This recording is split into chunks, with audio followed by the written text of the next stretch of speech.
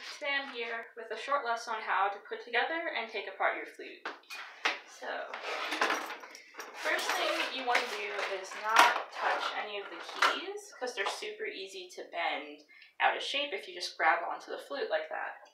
So, you hold at areas where there's not keys.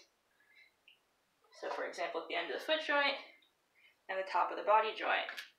You put sections together with a nice twisting motion, so just a straight pushing motion. Then you do the same thing for the head joint.